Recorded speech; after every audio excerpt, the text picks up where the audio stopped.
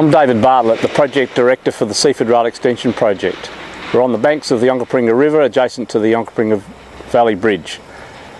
The project is constructing a 5.7 kilometre extension on Adelaide's rail network, which will give people wanting to travel from Seaford to Noarlunga and the city a faster trip on the most modern rail line in the state.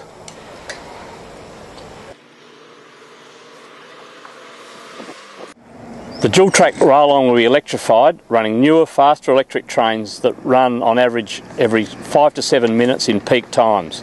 This service is expected to attract approximately 6,000 passengers per weekday. Building this new line has been an exciting project for both the contractors and my project team.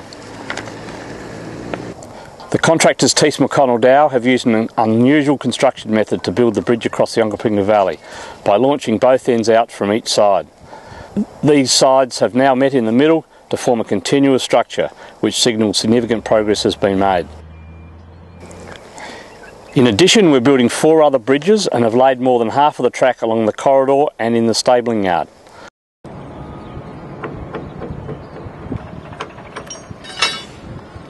More than 1,400 masts will be installed to carry the overhead wiring to power the trains.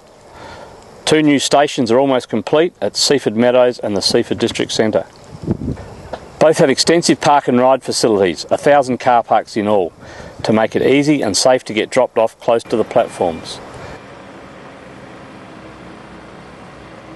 And we're using a new method for the state to grow grasses, ground covers and shrubs on the steep batters along the corridor.